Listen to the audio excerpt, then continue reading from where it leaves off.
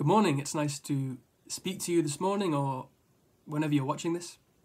I just wanted to encourage you with some verses and some thoughts which I've written down here in front of me from Romans and a few from the Gospels as well.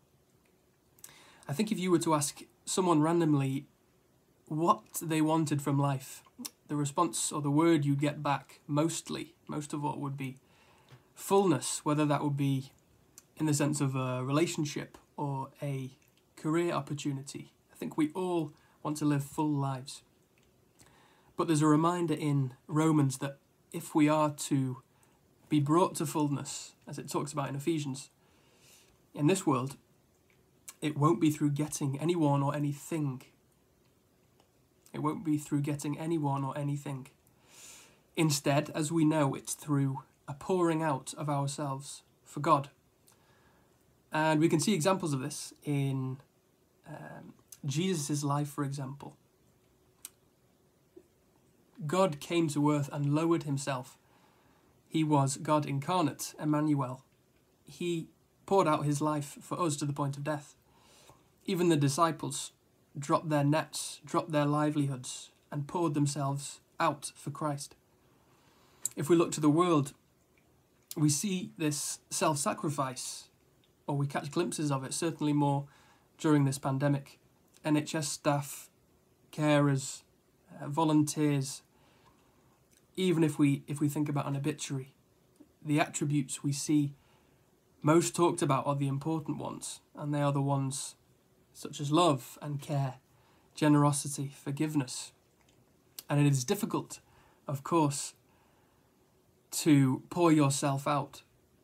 We know it's easy to lean on ourselves, our own interests, and to chase the things of the world, of status and aspiration and projects that we have and popularity and whatever that may be.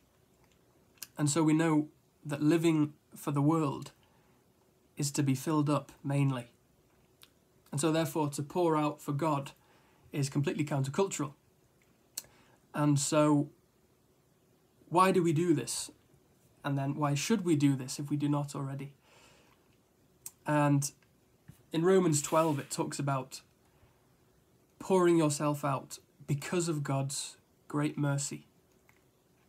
And what is this mercy? We know it. It is a new birth, as it talks about in Peter, a new birth into a living hope. That is a response to this love that we have from God.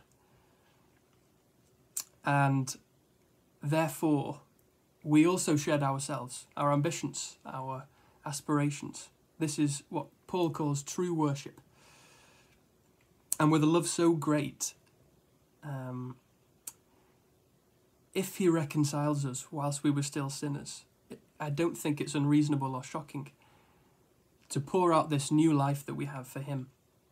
It is, of course, challenging, as I've said, but it is a response to a love which is better than life itself, as it says in Psalm 63. And there are two examples I just wanted to share that help us to remember this image of Romans 12. One of them is in Luke chapter 7, about the woman who took an alabaster jar of perfume and washed Jesus' feet and used her hair. And then linking from this, Paul's description of what we are to be for God in 2 Corinthians. We are to be the pleasing aroma of Christ to those who are being saved and to those who are perishing. That is everybody.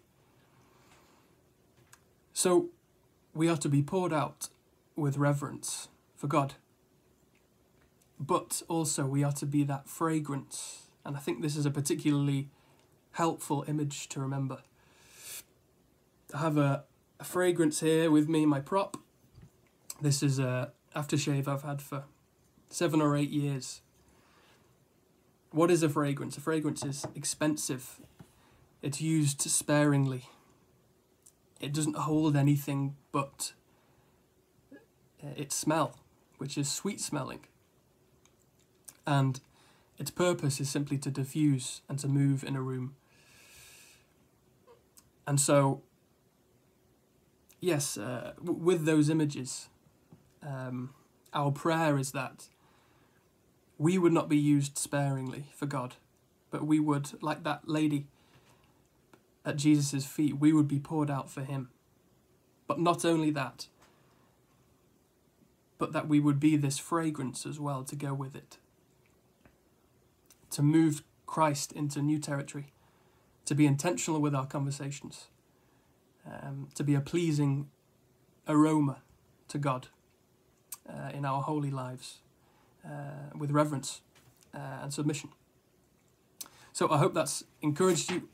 It can be difficult to think about Romans 12 in a way that sticks in the mind, but those two gospel, or the gospel reading in Luke and the description in Paul, I hope, will help you to remember that we are to be poured out, but also to be a fragrance of God.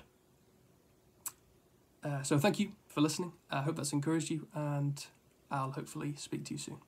God bless.